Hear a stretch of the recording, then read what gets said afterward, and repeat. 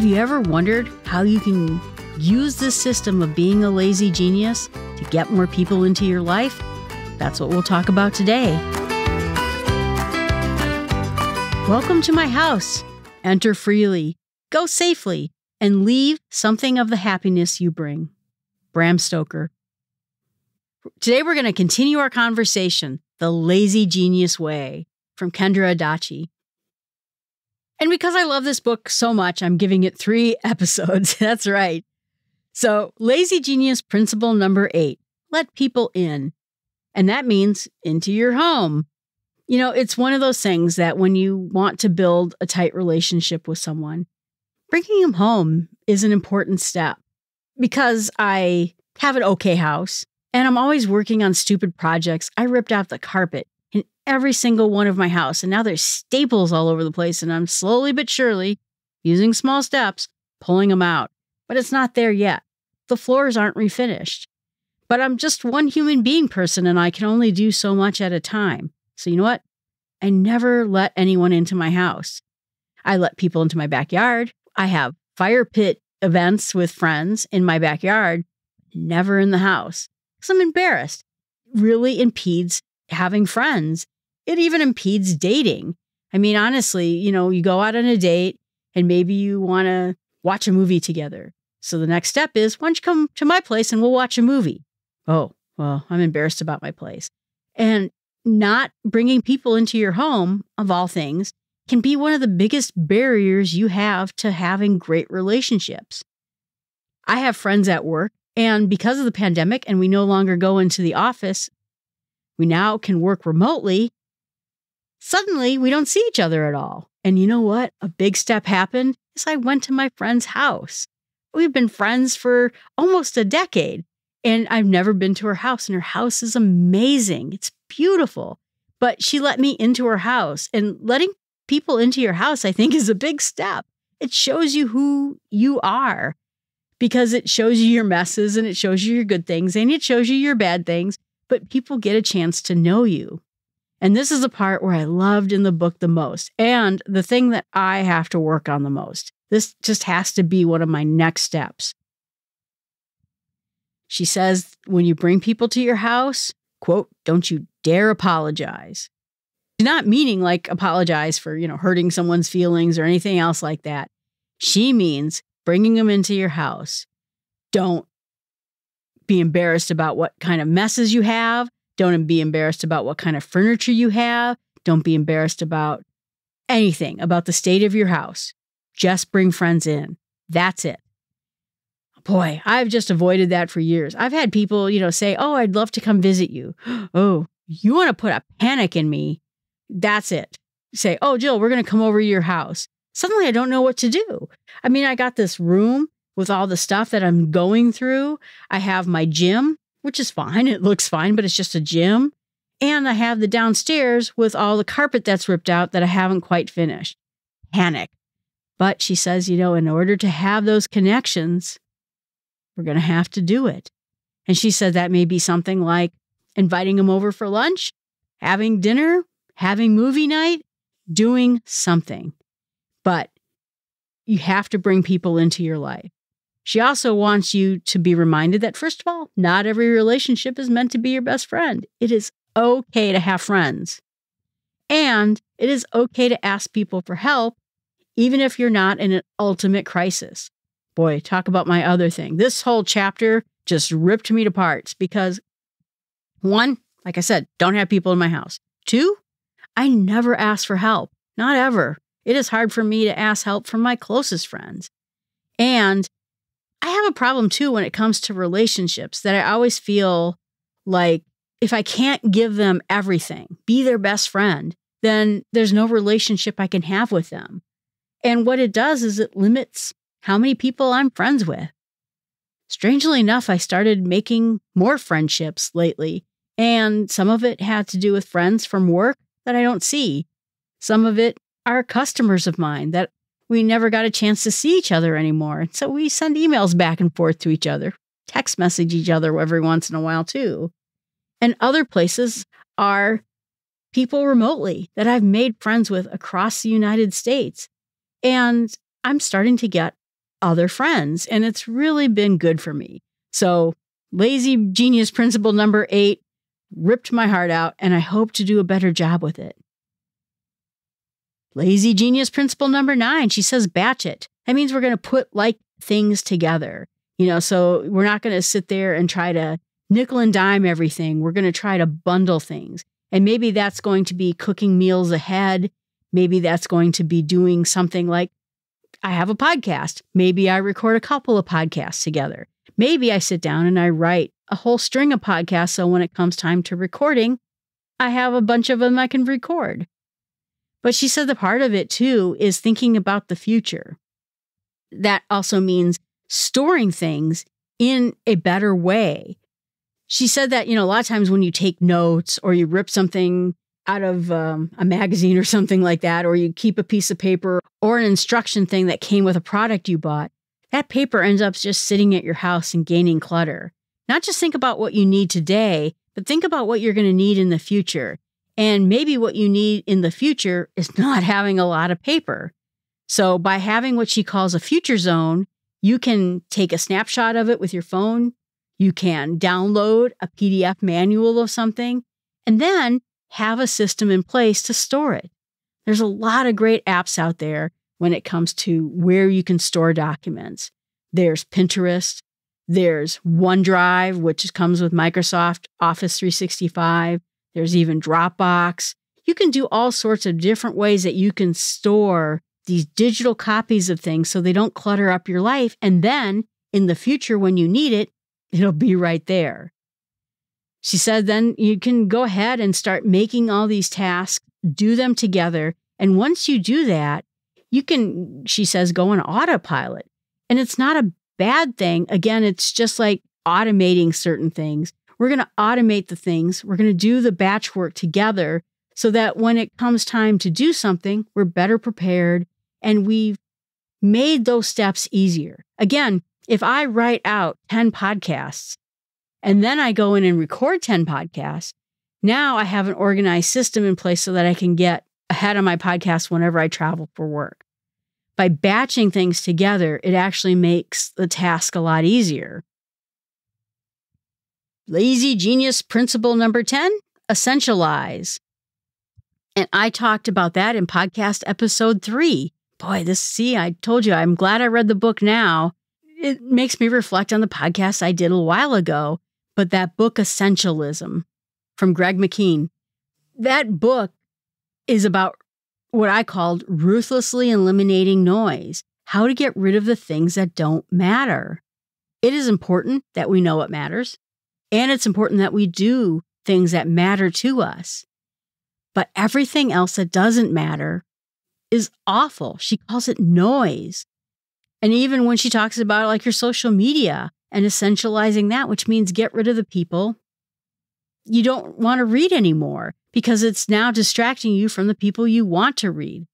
Heck, I started this project last week of going through some of the podcasts that I loved to listen to, and I just don't anymore, either because I don't have time or because now my interests are a little bit different. So I've cut out a number of podcasts that I have. That's essentialism, but it goes beyond that. Again, it's like maybe gardening. I tried for a while to garden. I'm terrible at it, so I got rid of it. Now I just mow. My life is better. I actually hired some yard people to come in and remove all the garden pieces, and they were able to come in with tractor equipment and just strip the whole yard and put in grass everywhere. Now I don't have to think about it anymore. But you want to think about what it is you can take away from your life. And she says, quote, addition by subtraction. Your life gets better when things are gone that don't matter. It's like cleaning this house. Are you just shifting stuff from one side of the house to the other? But if you got rid of it, you wouldn't have to anymore. Same thing with tasks. If you're doing something that doesn't matter, you don't enjoy, and really doesn't matter much in your life, get rid of it. I started working on getting my clothes in a different sort of way. I work from home now, and so what I wear doesn't matter as much. So the number of office wear clothes I need is greatly reduced. I started getting rid of it. I don't want to look in my closet and see a bunch of office wear, I'd rather have some of my favorite shirts, so maybe I'd wear it to church on Sunday, or if I get invited to a wedding or something, I have something to wear, but I don't need the volume of clothes I did when I went to the office. So I'm going to do essentializing so that I have the right amount of things. And again, she mentions this has to be for you.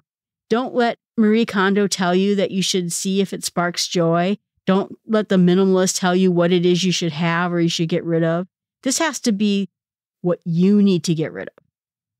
Lazy Genius Principle 11, go in the right order. This one was harder for me to understand exactly what she meant. But she said that when we think about things that matter and we do things in the proper order, it will make everything better in our life. And that means that you should do what matters the most first. You have a basement and your basement's a disaster and you keep thinking, just have to go down that basement and clean it out. I've had that thought too. I got stuff in my basement and I don't need. But you know what? I never go in my basement. I go in my basement to do laundry. I go in my basement to put my camping gear down there. But quite honestly, no one ever goes in my basement unless I need my furnace fixed. So even though it is probably the room that needs the most attention, it's not the thing I'm going to do first because it's not the thing that matters most to my life. To someone who is a cleanliness person, they'd probably say, tackle that basement. Look at the mess. Look at the boxes you have down there. But to me, it's less important than what happens in the rooms I actually live in. So understanding the proper order for what you need to do, that's the most important thing. When it comes down to certain tasks I have to do, this podcast goes right up to the top of the list often. Why? Because I have to get an episode out every week. I have to get an episode of the other podcast every week. So podcasting goes to the top of my list for getting things done because it has a definitive schedule. Other things, while I want to get them done, doesn't quite have that same schedule to it or that same immediate need for me to get it done. And in the end, the only person who can tell you what is most important in your life is you. So make sure you talk to yourself and figure out what that is. And then Lazy Genius Principle number 12. She says schedule rest. That means that you're not a machine. You need to rest. And you need to rest so that you don't get exhausted. If you get overly exhausted, you're going to fall behind on all the things you love to do because you're too tired to do them. You will not feel great. You will not feel good about yourself. And you'll just be burned out on almost everything. So you'll need to figure out what makes you feel great and what makes you look forward to the next day or the next week and start taking those opportunities to do those things. And she said there's a couple different kinds of rest. There's seasonal rest, which might be something like a vacation. You know, maybe every so often you go out and I go camping in the woods. I need that kind of woods time, camping time to just burn off all the stress I have. Nothing makes me feel closer to God. Nothing makes me feel more relaxed than camping. Got to figure out what that means for you. That's a seasonal rest. But then you have to have some rest every week. I try to make it that every Friday night, I just rest. You know, I'm tired from work. Usually I try to get a bunch of things done on Friday. And then the weekend, I do things with friends and I do some other tasks. So I try to make Friday my rest day. It's when I'm most in need of it. And most of my friends are just quite frankly busy on that day. So it's a good day for me to do whatever I want. And so I call Friday nights my personal date night. It means I can do anything I want. If I just want to sit there and watch TV, that's fine. If I just want to play video games, that's fine too. I can do whatever I want on Friday nights. And then she talks a little bit about daily rest. You know, make sure that every day you have some time where you're doing something fun, that's doing something that's great for you, that you enjoy doing. And she mentions like she likes to bake or she likes to look at cookbooks. To her, that's enjoyable and a great time for her.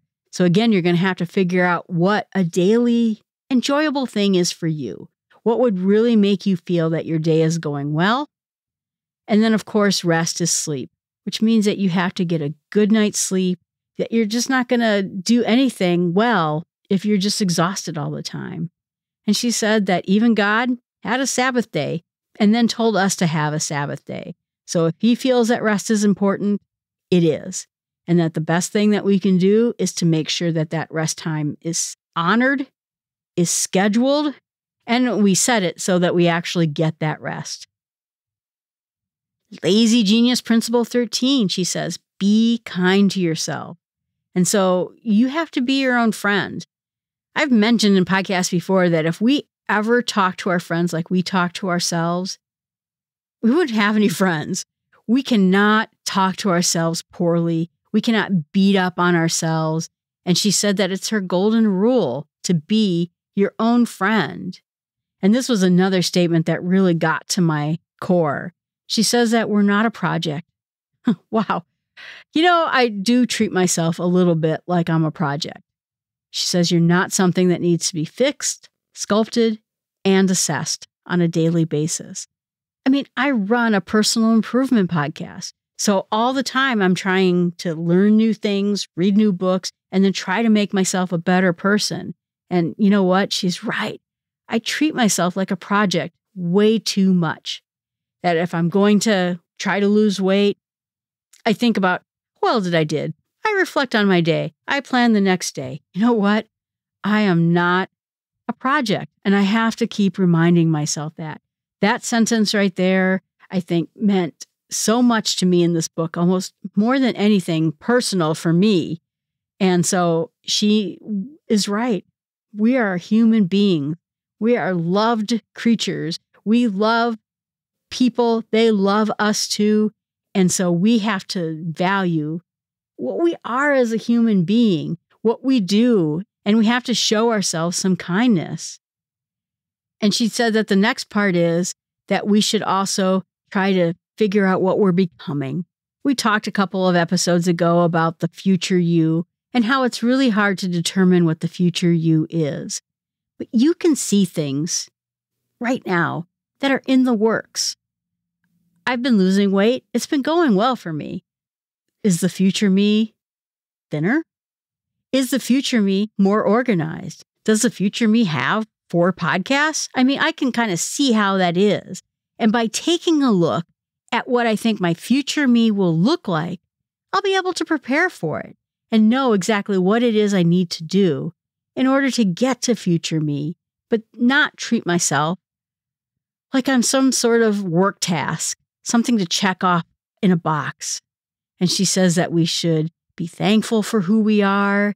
We should look at the mirror, she says, and smile. It's so great.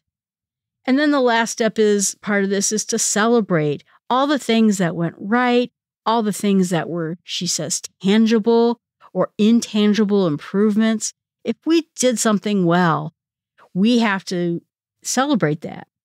It's funny because my work, we have core values from my company, and one of them was celebrate. And I'll be honest with you, that one was the hardest for me more than anything else. And someone even asked me in an interview, they said, what is your favorite core value and what is your least favorite core value? Now, nobody on the planet says that their least favorite core value is celebrate, except I did. It was hard for me to celebrate, to be quite honest, because I'm buried in my work. I try to get tasks done. I try to make my customers happy. And for me to spend time at the wedding shower for people in my company, even though I do want to celebrate them, and I'm so happy they're getting married or having a child or having a birthday, to take that time out and do that, the company recognized as being important. And so I tried very hard to learn how to celebrate. Isn't that funny? But we have to learn how we can celebrate our own successes and our own great things. And remember to really show yourself some care. She mentions that one of the ways that she likes to celebrate is with the show Poldark and eating fancy ice cream. I don't blame her one bit. First of all, ice cream is amazing. And second of all, Poldark, my friend and I used to call him Poldark and Handsome because he's a good-looking guy. And then she ends the book, quote, "Stop trying so hard, friend. Stop trying to build it big. you weren't knit together in your mother's womb so you could run after a moving finish line. And then she talks about the God of the universe and says, that's not a God who gets a laugh after watching you drown in the deep end of life as you try to manage schedules and chores and ridiculous expectations. Wow, I have to say that when the book ends like that, I just feel inspired. I feel warm. Again, I want her to be my podcast friend. I think Emily P. Freeman and Kendra and I are just right in the same angle. And so I appreciate all that she does, her podcast, her blog, her YouTube channel, and the same thing with Emily P. Freeman. Just two great human beings. So if you're looking for more podcasts, or if you're looking for a fantastic book to read, I highly recommend this one. So my challenge to you is see if you can find a way to celebrate you. What is something that you've done well? Something that you took on as a challenge and you made progress with it. Figure out a way, without breaking the thing that you did, to celebrate you. If you did a fantastic job on your weight loss goals, why don't you think about celebrating by getting an Airbnb next to a waterfall, or going to the movie that you've wanted to see even though you haven't had time? But think of something for you and make it a celebration for something that you accomplished. All right, everyone, thanks so much. I appreciate you listening to the podcast. Please remember that you can always email me at jill@smallstepspod.com and let me know what your challenges are. You can let me know how you've succeeded or other podcasts that you like to listen to that inspire you to do better. And please remember that celebrating your own life can happen with small steps.